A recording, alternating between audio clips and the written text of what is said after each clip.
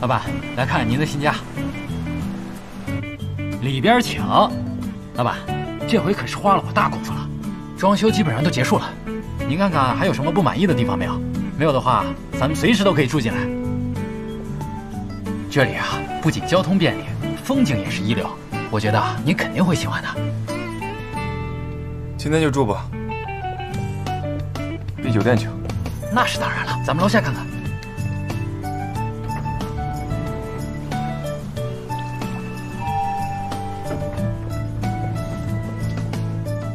家人医院的竞标结果今天出来了吧？是的。结果是什么呀？这个是你之前说的呀，尊重医院的专业意见，还说不用提前知会你结果。我还说过你年薪有点高，这个你怎么没记住啊？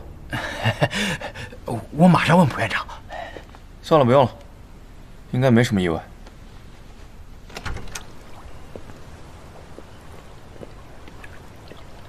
这边风景多好，我准备在这儿给你做一个小吧台，到时候你没事坐这儿喝个咖啡，晒晒太阳，多惬意啊！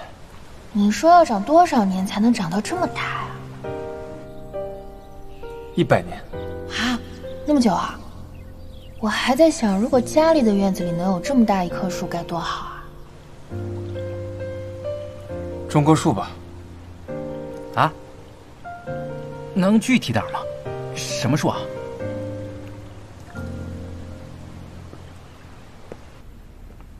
到底是什么树啊？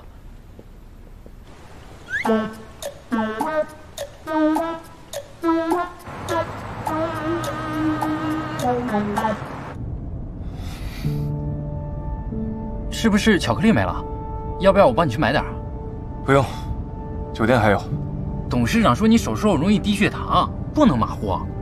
等一下还要和蒲院长他们开会呢，前面就有个便利店，我还是帮你去买点吧。你一会儿靠边停吧，我自己去买，透透气。行。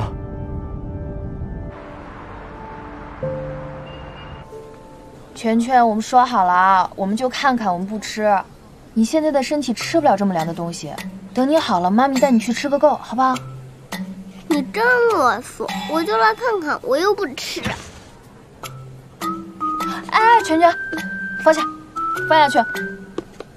全全，你忘了你刚刚说什么了？我们不能说话不算数。你周爸爸要是知道我带你出来玩了，他肯定又要骂我了。你少冤枉周爸爸，你那么凶，他才不敢骂你呢。我凶吗？我凶吗，闵全全？哼。等一下啊，你看啊，你周爸爸肯定是发现了。喂，喂，信号不好。喂，全全，妈咪出去接个电话，你在这里乖乖的啊。好。乖乖的啊，不要乱吃，不要乱跑啊。好。喂，你说，喂。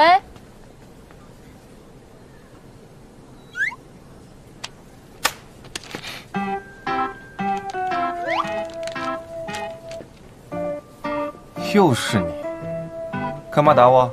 因为你欺负我周爸爸，你是坏人。你果然是敏慧的儿子啊，说话就会惹人生气。你为什么说我妈咪？不许说我妈咪不好。你再打我一下试试。我的妈咪，我来守护，动感光波。替你爸爸妈妈教训一下你。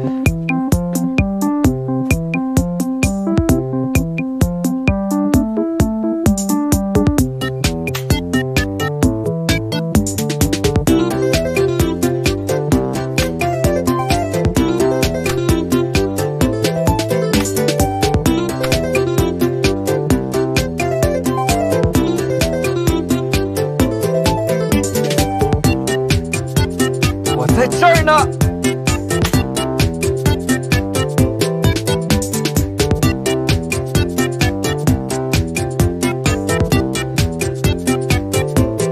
大，梅子大了吧？还不投降？我是不会输的，我妈咪说了，我是超人，超人是不会认输的。超人？那我就是雷神。你不信？不信你看。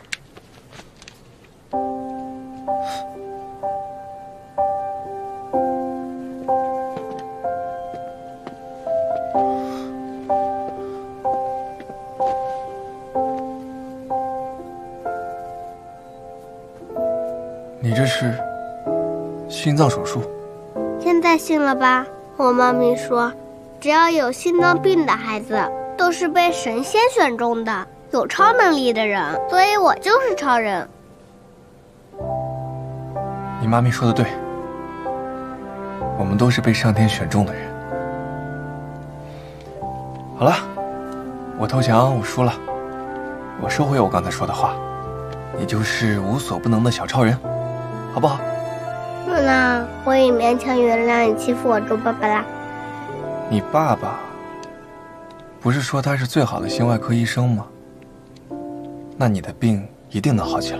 他不是我爸爸，他是我周爸爸。你会说不能叫错。那你爸爸呢？我妈咪说了，我爸爸去了很远的地方，可我知道那就是死了。你们大人哄小孩子的时候，能不能用心一点？谎话都没有新鲜一点的。叔叔问你，你生日是哪天？你还记得吗？我的生日啊！圈圈，辛总真巧啊，我们不打扰你了，走，圈圈。孩子生日是哪天？你这个人还挺搞笑的，我儿子生日哪天跟你有什么关系啊？你放开，圈圈，咱们走。哎，先生，这个枪麻烦你结一下账。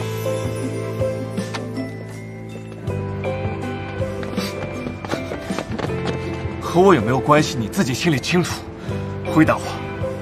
你放开，欣姐。你放开敏慧，你这个放开，个坏人！回答我。你放开！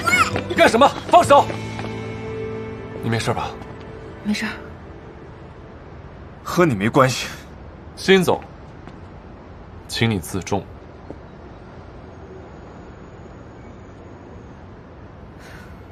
周书记，我知道你在怀疑什么，还有半年才是全全4岁生日。敏慧，我的生日是……你的生日就是半年之后啊，你忘了？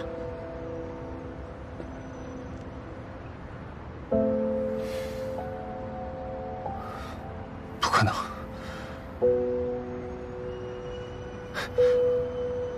也就是说，跟你一点关系都没有，行了吗？行了吗？我们可以走了吗？